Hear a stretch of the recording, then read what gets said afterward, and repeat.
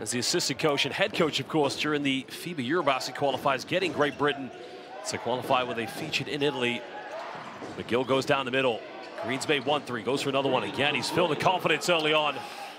Mcgill going pick and roll with Green. Mcgill looking for an opening. That's a little bump, puts up in the mid-range, and again, it's the backcourt making things happen for the Eagles.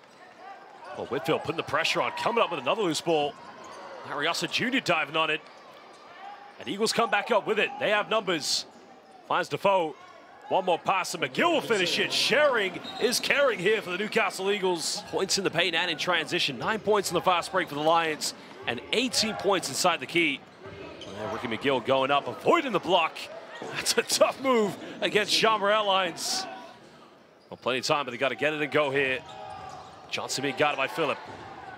Tries to dish up, finds Mcgill, and he ties the game up at 52 apiece. And ladies and gentlemen, we're all tied up here at the end of the first half. Collected by Whitfield.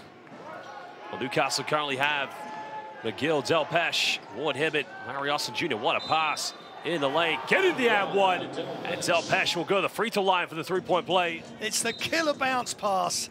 Catches it, takes off on the right foot, falling out of bounds. And in amongst Sharma, Sandy, still gets it to go. He's got to take that opportunity and make it next time it presents itself. Well, Mcgill penetrates, bit of contact, a strong move by Ricky Mcgill. Found a way to come back. Mcgill looking to penetrate. Mcgill puts up a tough one again. Ricky Mcgill, that's a tough play.